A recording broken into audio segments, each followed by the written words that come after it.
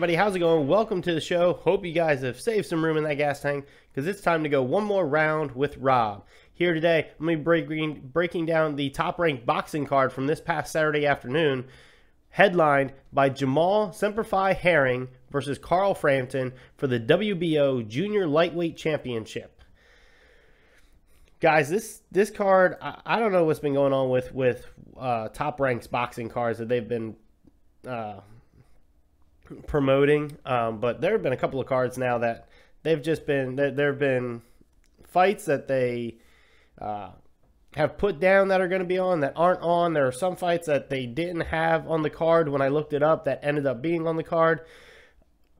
It's really weird. I might take a little bit of time off from doing top ranked cards just until whether I figure out where I can find their actual complete cards or whether they excuse me, whether they just start posting their full cards. It was really weird. I only have 2 fights for you guys because on the original card that I saw, there was only supposed to be 3 fights. There ended up being I think it was 4 or 5 fights. I think it was 4 fights. So some of those other fights I wasn't prepared to break down for you guys. So I have 2 fights for you guys. So a little bit of maybe a quicker show today, but it should still be interesting nonetheless. So we're going to start off with the co-main event. This was going to be for the vacant WBO International Super Flyweight Championship. So we had, excuse me, sorry guys. We had Donnie Nietes versus Pablo Carillo. So honestly guys, I had not heard of either of these guys. Like I've said before, I'm just getting back into boxing, so it's going to take me a little bit of time to get back on the page with some of these guys, and especially with the divisions, because there's a ton of divisions, there's a ton of champions. There's, you know, you have your world championship, your world champions, your international champions here, they have continental champions, European champions. You know, there's a lot going on. So as we do more of these, obviously I'll get these guys better off for you guys to give a little bit of a breakdown of them before we get into the fight. But let's get into the fight this time. So round 1, the 2 come out and they really start throwing in the first 15 seconds, which was, you know, like I've said before, your pretty safe bet is that first round for boxing is going to be your feel out round. You know, so when guys come out and in the first 15, 30 seconds of the round, you know, they start throwing, it's like, whoa, okay, here we go. So the 2 come out, they start throwing in the first 15 seconds. They're both kind of landing on each other. Nothing that hurts either guy, nothing that really stuns either guy, but they land. Or they're at least kind of coming in the vicinity of landing. They're, you know, even if you land on the arms of somebody in boxing or even in MMA, a lot of times those arms are going to either jolt, it's going to wear down on the arms, or that you can even jolt their arm back into their head, so they're kind of hitting themselves in the head with their own glove. So first 15 seconds was really good, you know, kind of back and forth area. Then they kind of settled into that feeling each other out thing that you know, I like I've said is kind of expected of the first round in boxing. You know, they're trying to find their range, their rhythm. Yes, I just said they came out in the first 15 seconds and they started throwing and landing on each other. But it's not really, neither one of it wasn't really they weren't really boxing at that point. It was just kind of like, we're just going to come out and we're going to start throwing punches at each other. So now they're really trying to find their boxing range, their boxing rhythm, all that kind of stuff. Nietes is using a fair amount of upper body movement at this point. It's almost weave-like. He's almost just continuously weaving, which I thought was really interesting, especially for it being in the first round. It's just not something that I've typically seen a lot of guys come out and try to implement right away. So Carrillo's trying to throw. He's trying to throw more than Nietes is, but he's not landing a whole lot, and I think that a lot of that is probably because of Nietes' upper body movement. Like I said, that almost weave-like style that he was implementing, I guess, for lack of a better term.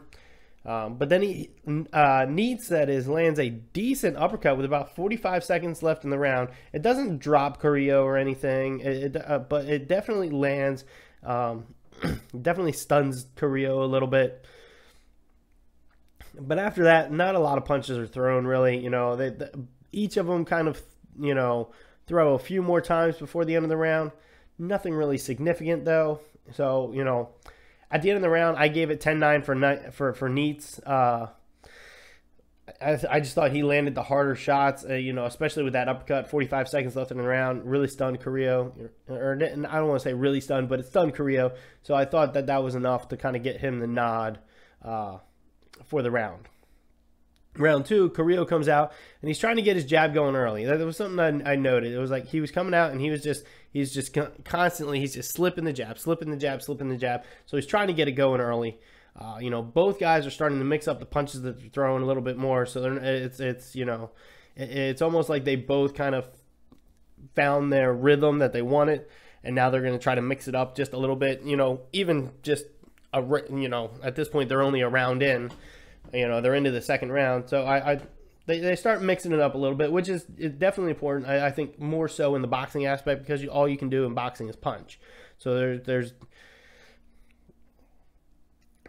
comparatively to MMA, there's a limited amount that you guys that they can do with their striking. That you know, they can do with their striking. You know, you have jab, cross, hook, uppercuts, shovel hooks. That's really it. You got the overhands. That's really it, though. You know, so you got 8 techniques there that you can do, roughly. You know, so mixing up, especially this early, I think is really good, for a really good strategy for both guys. Carillo's moving forward more in this round. You know, the first round, he wasn't really moving forward as much. He was trying to throw, so he was moving forward some on Nietes, or excuse me, Nietes, but you know, I thought the second round he was definitely moving forward a lot more, or at least more. I don't want to say a lot more, but he was definitely moving forward more in the second round than he was in the first. And he's also trying to get his 1-2 going. He's trying to get his 1-2 going. He's trying to get his overhand right going. So those were kind of the 3 punches that he really tried to go back to the well on a lot of times. And this second round was really where he was trying to get it going. Nietes lands a good uppercut in this round again. Right about the same time as round 1. He was in that 45-second left in the round mark. And he's still having, throughout the round, he was still having better timing. Nietes, that is, was still having better timing over Carillo's movement forward, pressing movement, we'll say. And you know, Carillo's trying to get his 1-2 going. I really thought Nietes had the better success with it. And I think he just found his timing a little bit quicker than Carillo did. In the fight so far, you know, coming in, you know, only 2 rounds here, and I thought Nietes really found his timing pretty quickly. So end of the round, I gave it again 10-9 to Nietes. Again, I thought he had a little bit better success, and I think that was due to his better timing than Carillo had. So Carillo's down 2 rounds to none. This is a 10-round fight, mind you, so you're a fifth of the way through the fight now. It's got to be, you know, pressure's not on, but Carillo's got to start trying to answer back a little bit here. So round 3, Carillo starts off, and again, he's throwing his jab out there. He throws 2 to 3 jabs at least right off the bat. It might have even been a couple more than that.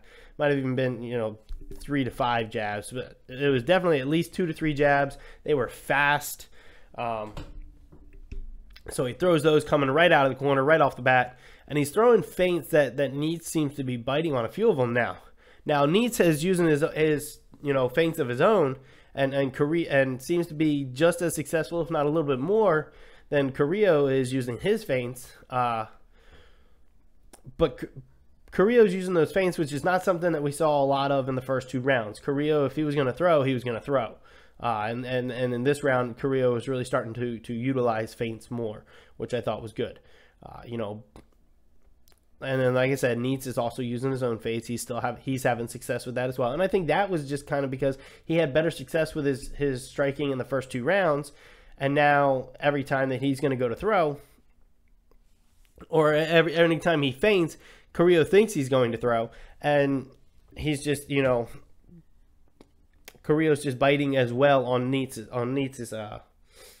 feints. So they're both throwing feints. Both guys are throwing their shots. Nietes seems to be landing a little bit better than Carrillo, although Carrillo is getting his hits in too. You know, and that's kind of how the round plays out. Is you know, it's a little bit better, a little bit, I would say, a little bit more of a back and forth. Nietes kind of controlling the pace a little bit more, and again, I think that's just his timing. And because of that timing that he had in the first 2 rounds and continued to have in the 3rd round, you know, he was able to utilize those feints, and because he was able to utilize those feints, it was, you know, making it easier for him to land better. So I gave him the round 10-9. So 3 rounds to none at this point for Nietes, as far as I was concerned. At this point, I would say Carrillo's got to start putting his foot down on the gas a little bit more, because now you're 3 rounds down in a 10-round fight. You know, Carrillo really only has to, or excuse me, Nietes really only has to take 3 of the last 7 rounds there to win the fight, which I know is about half of the rounds. Like, I'm not trying to say that that's an easy feat, but, you know, Carrillo's got to win 4 to Nietes' 3. You know, it's obviously more rounds for Carrillo to try to win. So, anyway, we come into round 4 here. Nietes comes out, and he seems to be a little bit more active to start this round, at least compared to the previous 3 rounds. You know, he comes out, he's a little more active. He's moving around a little bit more. He's throwing a couple more shots out there that he really didn't in the first 3 rounds. So it was really good to see kind of the change of pace there. Try to keep Carrillo off, try to catch Carrillo off guard, that is, you know. And to that point, Carrillo really wasn't throwing that much in round 4. It was really Nietes landing the good punches to the body and head of Carrillo. You know, Carrillo in the first half of the round not really throwing a lot. In the back half of the round, he starts to throw a little bit more, but still not as much as Nietes was doing, in my opinion. And to that point, Nietes does well using his upper body movement to avoid those punches in the back half of the round that Carrillo was throwing. And Carrillo was throwing some heavy shots too. Like, he was trying to throw some heavy shots. But again, that upper body movement that Nietes was utilizing just wasn't allowing Carrillo to land those shots. So again, in my opinion, 10-9 for Nietes. He had the success early in the round, kind of carried it throughout the round.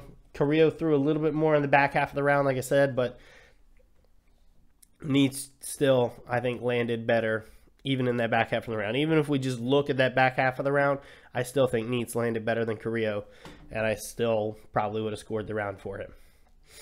Round 5, Carrillo starts off throwing some hard jabs. So he comes out, he's throwing hard jabs. I think at this point he realizes, him and his corner probably both realize, like, hey, we're probably down those first 4 rounds. This guy only has to win 2 more rounds, and then he can kind of coast throughout the rest of the fight.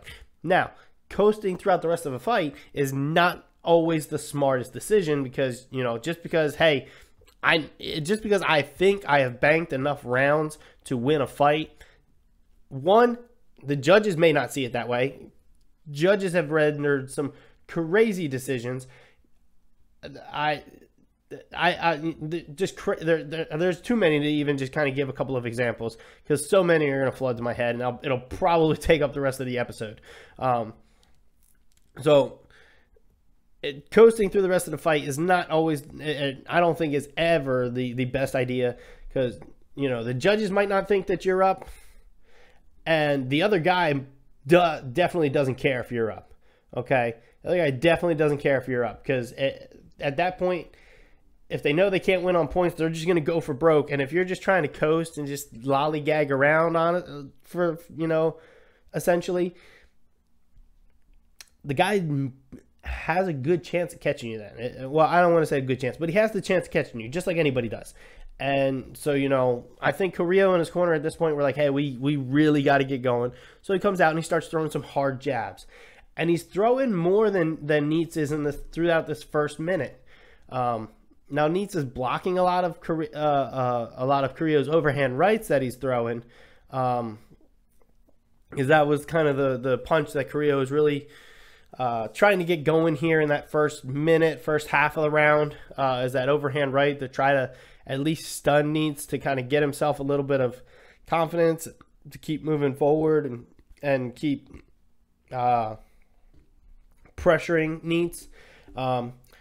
But like I said, Nietes is blocking a lot of those overhand rights from Carrillo. Nietes is also, that is, landing well a lot with his 1-2 combo. So his jab straights. And, you know, I think that's just kind of because he found his timing and Carrillo was pressing forward. Now, Carrillo lands a good left hook with about 15 to 20 seconds left in the round. And, you know, lands a couple more shots after that. I gave the round to Carrillo 10-9.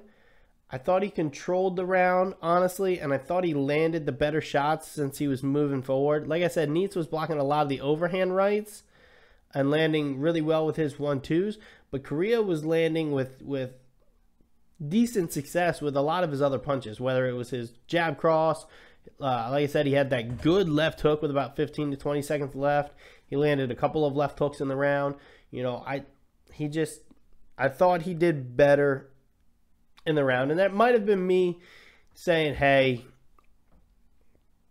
that might have been me subconsciously being like, hey, he did better that round than the other 4 rounds, so yeah, he won the round. That may have been my subconscious thinking there. Either way, I gave the round to him 10-9. So he's down 4 rounds to 1 at this point, coming into round 6, and for round 6. Carillo comes out and he lands a left hook combo. The first one he threw to the head, the second one he threw to the body, and it was a good combo. It was a good pop combo. Nietes in this round tries hard to land his right hook, or he tries to land his right hook pretty hard. At least more so in this round than he had in the previous rounds. Like, he was, I don't want to say he was 100% loading up on it, but he was definitely loading up on it more than what he was throwing previously. You know, so he's trying to land that right hook. Carrillo's left hook, like I said, he came out and landed it well. Carrillo's also, you know, doing a lot better landing with his jab, which is really going to help him start to find, or at least get his range if he hadn't already, which it's difficult to tell because he wasn't having as much success with his shots up until this 6th round here. So his jab is landing better. Nietes starts to land better at the end of the round, but I thought it was too little too late for him, honestly. I gave this round to Carillo as well, 10-9. So I've given Carillo rounds 5 and 6. Nietes has had the first 4, so Carillo's down 4-2. You know, it's really going to be this back half of the fight, the last 4 rounds here that I thought, or the last potential 4 rounds that I thought could really determine who was going to come away with it. It looked like Nietes was starting to fade. It looked like Carillo was starting to come on strong. So let's get on to round 7 and see what's going on. So round 7, Nietes comes out and he starts off with the double jab. He starts coming out and he starts throwing his jab more. So I think him and his corner were like, whoa, wait a minute, this guy's coming on. You know, he's starting to kind of get into a rhythm. He's starting to have some success on us, especially in these last 2 rounds. Let's start doing something to not allow that to continue. So Nietes comes out, he starts throwing that jab more.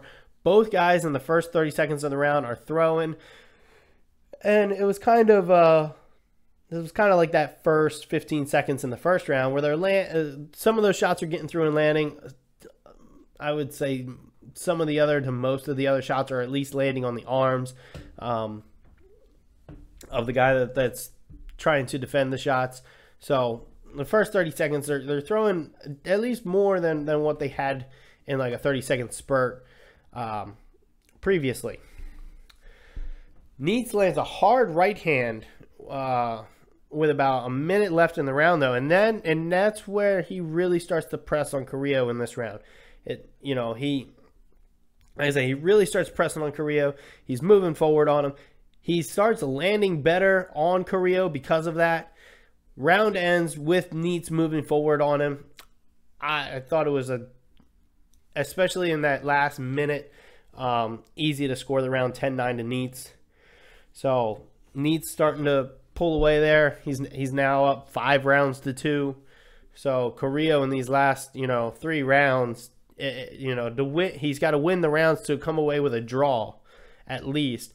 And if he can drop Nietes a couple times, he could potentially come away with the win. So we can move on to round 8. Both men start off, and they're kind of waiting to see if the other will throw. So this kind of, the first portion of this round, the first part of this round, at least the first, 30 seconds of the round, was kind of like a round 1-esque feel to it. They were both kind of trying to feel each other out, essentially, see what the other was going to do, coming into these last 3 rounds here. After about that first 20 to 30 seconds, though, Nietes starts opening up more. And Carillo starts looking for that overhand right again. Again, earlier in the fight, he didn't have a lot of success with it. Nietes was defending it pretty well. He goes back to it, and I don't know if that was the best call for him. Because Nietes ends up landing a good right uppercut on him, and then he lands a good 1-2-5 combo. So that's your jab cross lead uppercut combo. So I just don't think Carillo going back to the overhand right attempt was the best case for him, because it kind of opened it up for Nietes to land these 2, or at least this punch, and then the combo there. Carillo's moving forward more, but he's just not throwing as much as Nietes. And when he is throwing, it's kind of that overhand right that Nietes has had success with defending. Round ends, I gave it 10-9 to Nietes. Like I said, the right uppercut there, the combo, he was really the one with more action. Thought it was easy 10-9 Nietes. Round 9, both guys start off and again, it's kind of a round 1-esque feel. They're trying to find a way around the other's guard. They're trying to figure out a way to land better, because at this point, both guys are like, just want to defend your shots and try to land my own, which is always the goal. But I think in round 9, it was really apparent for both of them. Carillo's moving forward more, and he's throwing more in the front half of the round. But again, a lot of it's just being either defended or evaded by Nietes, and Carillo's just not having a lot of success. Nietes lands a good overhand right, and then a right hand to the body, just after the halfway point of the round. And both men are exchanging after this. They exchange punches well. I just think Nietes is better able to pivot off of his spot and get away after he lands his shot, so that Carillo can't counter him. And I think that was where Carillo was starting to have, or at least that's where Carillo was having trouble in this round. Nietes was really doing well at pivoting off that spot and evading and, disengaging, so to speak, after he landed his shots. And, so Nietes was having really good success with that. Carillo just couldn't catch up to him on that. Again, 10-9 Nietes. Carillo's got to finish him in this last round. As I was watching, I was like, Carillo's got to get a finish. He's just got to come out. He's got to be on him. He's got to pressure him, and he's got to land a hard shot that'll put Nietes away. So we get to round 10, and to no surprise, at least to me, Carillo really opens up in the beginning of this round. He comes out, and he's, he really starts to open up. And that's kind of how the round goes, is Carillo just throw and throw and throw. Nietes is still throwing his shots, and he's still throwing some good shots, don't get me wrong, but this round was definitely Carillo moving forward and throwing a lot more than Nietes. Nietes still uses his timing well to land in this round. Both guys are in the last minute of the round land some good body shots. Nietes lands some good hooks to the head of Carillo in the last minute as well. So the round was really, it honestly felt like a quicker 3 minutes than some of the other rounds did in this fight, to be honest with you guys. That being said, I thought Nietes still landed better. You know, even though Carrillo was moving forward and definitely throwing more than Nietes, I thought Nietes had the better accuracy. And again, it's probably because of the timing that he found and he kept throughout the fight. So again, I gave the round 10-9 to Nietes. So I had it 8 rounds to 2 for Nietes. So that would have given him a 98-92 scorecard if it were up to me for the win. So we go to the judges' decision. It is a unanimous decision win for Donnie Nietes. He is your new WBO International Super Flyweight Champion. None of the judges scored it the same way, though. So they all scored it for Nietes, but the first judge scored it 96-95 for Nietes. So he gave Nietes, what would that be, 6 rounds, and he gave Carillo the other 4 rounds. The second judge scored it as I did, 10 rounds to 2 for Nietes. He scored it 98-92. The third judge scored it 9 rounds to 1 for Nietes. He scored it 99-91 to Nietes. So I think the big thing with this was Nietes controlled most of the fight just because of his timing and his ability to, like I said, pivot off his spot and evade when he had to. And I thought Carrillo got caught kind of watching more than he should have until the last round, really. And I think other than rounds 5 and 6, I really couldn't see any other rounds for Carrillo. Like I said, even though I thought the 10th round was kind of Carrillo's best round of the fight, just because he came out, he threw more, he was, he threw more, he was more aggressive, he was moving forward. I thought that might have been his best round of the fight, but Nietes just landed better than he did than Carrillo did, and so it's just it's just how it goes sometimes. So that was our co-main event. Moving on to our main event, like I said before, it was for the WBO Junior Lightweight Championship of the World. You had the champion Jamel Semper Fi Herring versus Carl Frampton. Frampton and Herring both kind of veterans of the sport, so to speak. Herring more so because he was a little bit older than Frampton. Frampton because he just had more experience, a little bit more experience in the ring. Frampton had said, win or lose, he was going to be walking away after this fight. It was going to be his retirement fight, so definitely some motivation for him coming into this one to walk away on top. So let's get into it. Frampton, round 1, comes out and he's just kind of, it was interesting how he was laying out his jab there, guys. It was almost cyclic in motion. So a lot of times when you hear people telling you to slip the jab, they just want you to come out. Like, it's just coming out like that. It's just boom, boom, just out. He was kind of coming, and it was like almost like a cyclic motion here. Like, he was just cycling it through. It was like, okay, boom, and boom, and boom.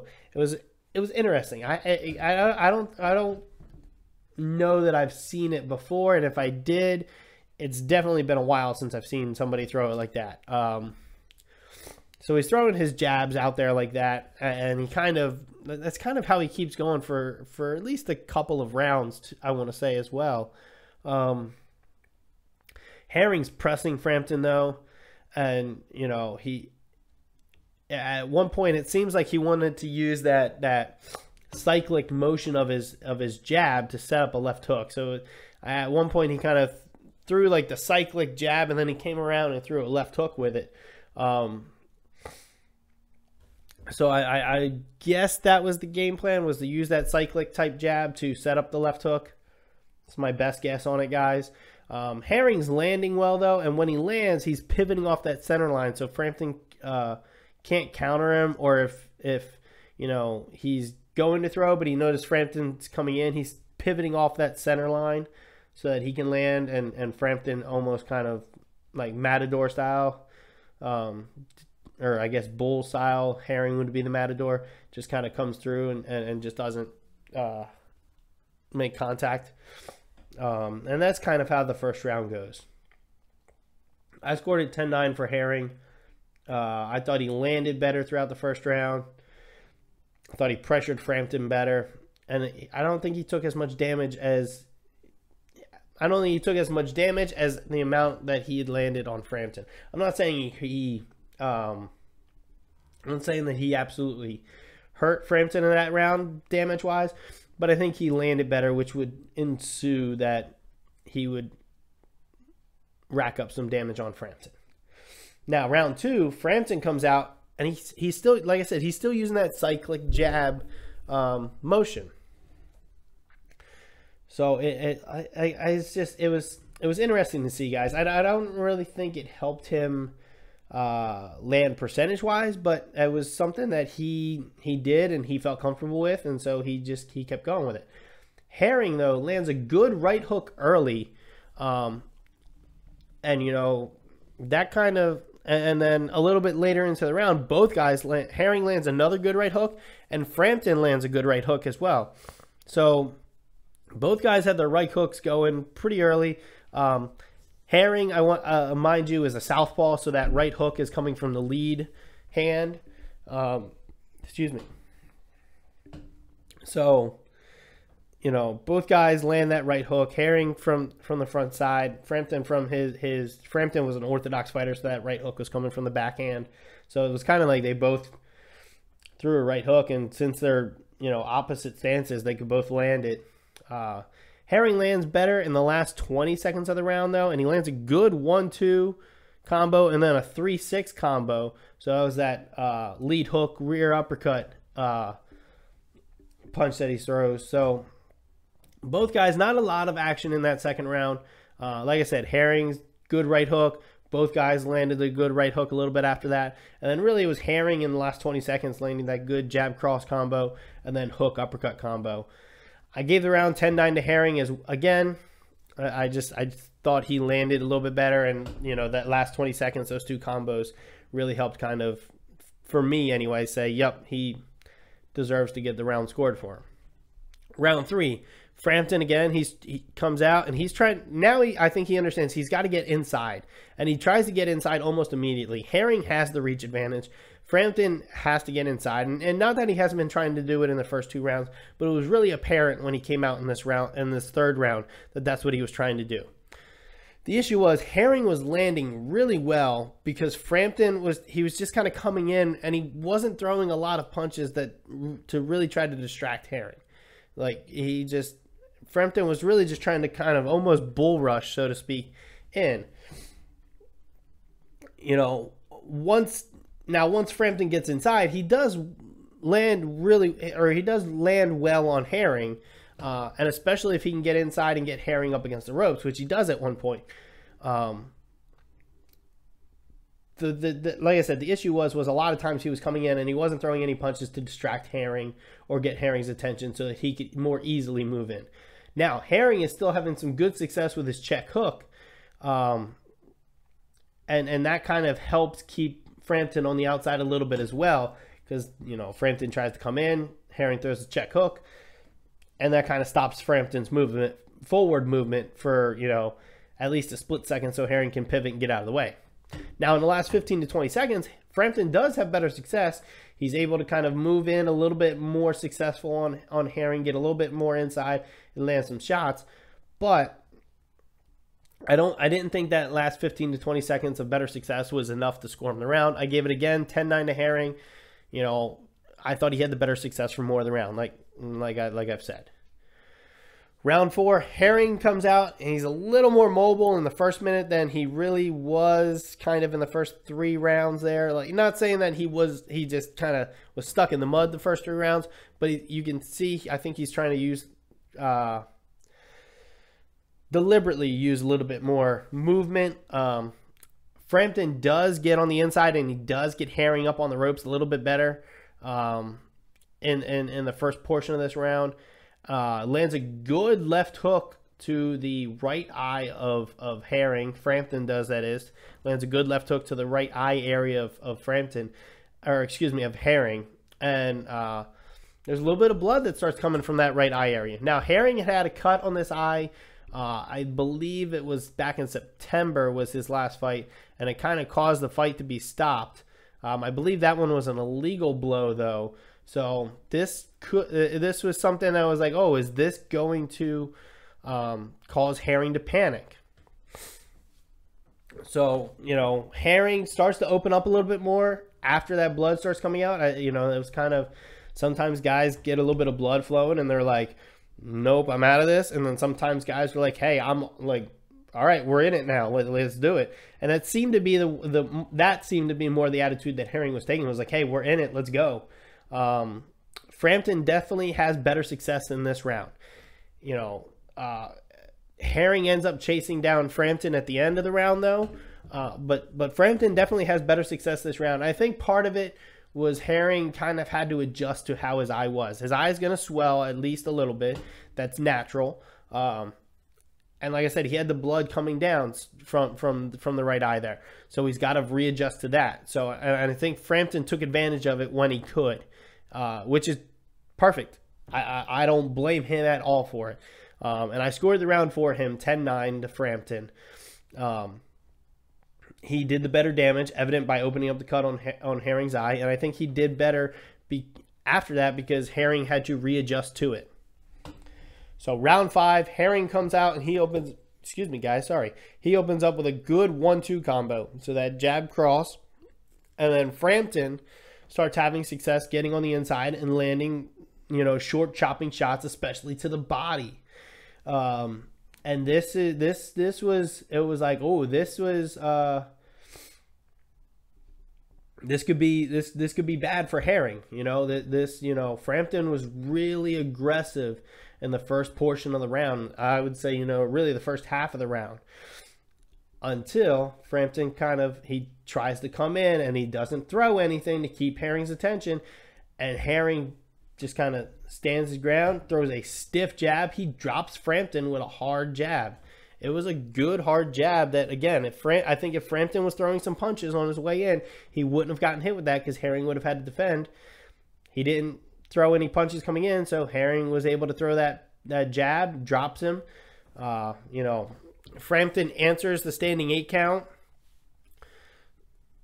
I don't want to say it was difficult for him. You know, he answered it pretty well. He answered it pretty easily. I would argue.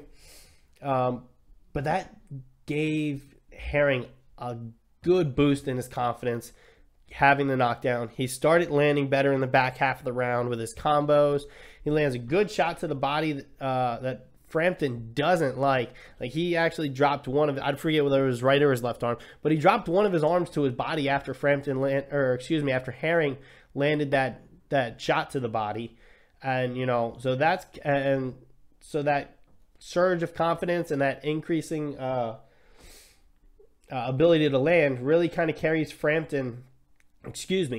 Sorry, guys. I don't know why I keep messing that up. Really carries Herring through the rest of the round. I gave Herring the round 10-8. He dropped Frampton and controlled the remainder of the round after that first portion. Because of the drop, he automatically gets, Frampton automatically gets that point knocked off, in my opinion. So 10-8 round for Herring.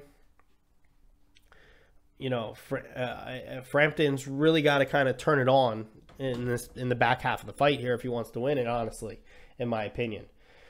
So we go to round 6. Frampton comes out and he's trying to get in close again, but Herring just continues to have success with his combos, and that's starting to keep Frampton on the outside.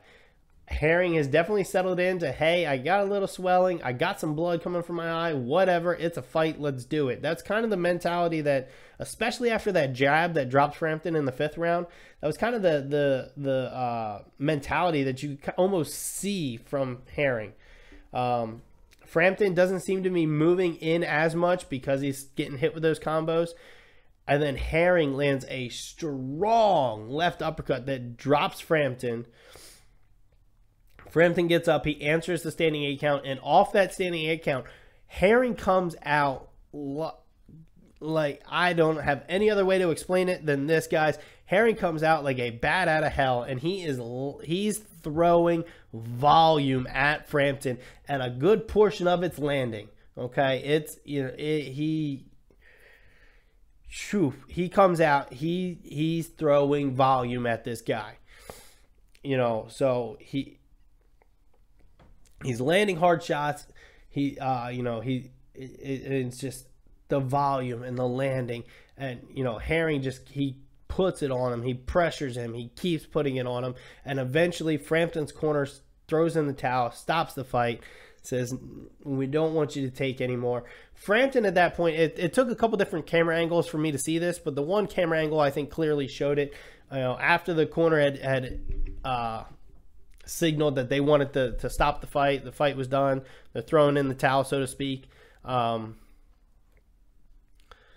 Frampton actually, you know, turns and looks at his corner, and he almost says, why?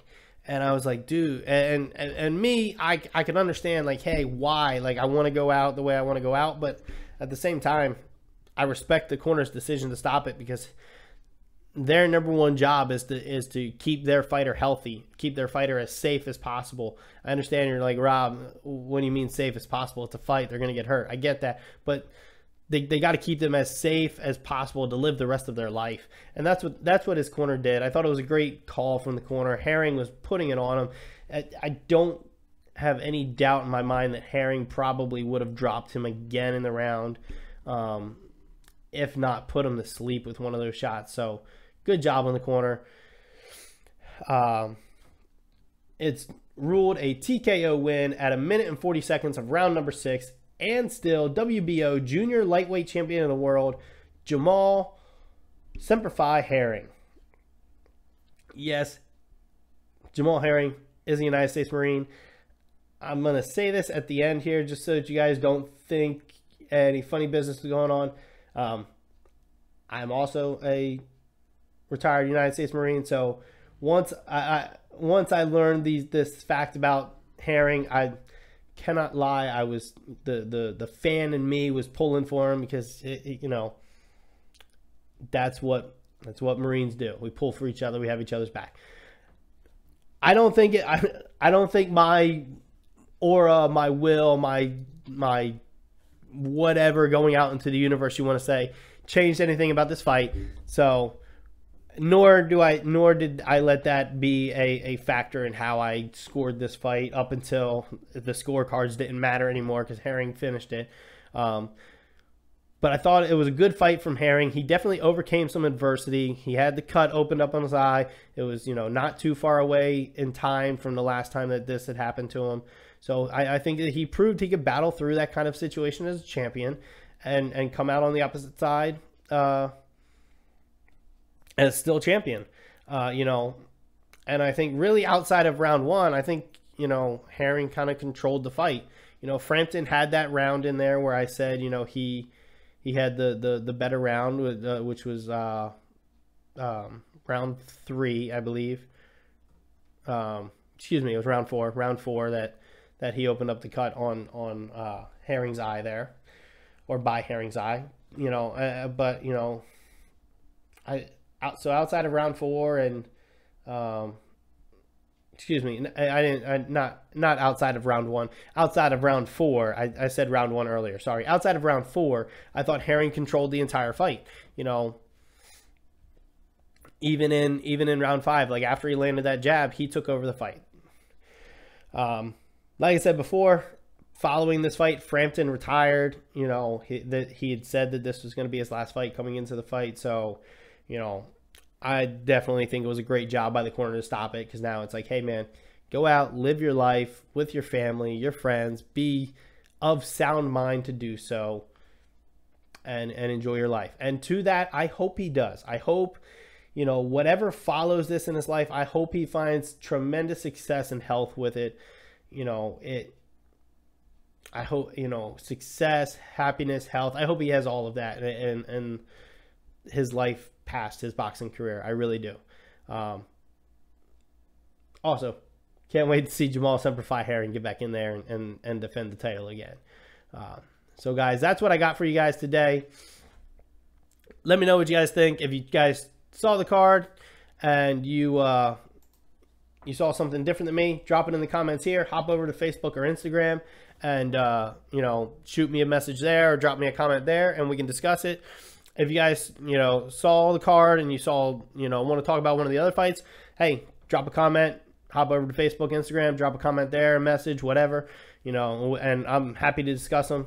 Like I say, always, guys, if you guys have noticed a card coming up that you think is going to be really good, you haven't seen me talking about it on Facebook or Instagram or mentioning it here on the show, let me know.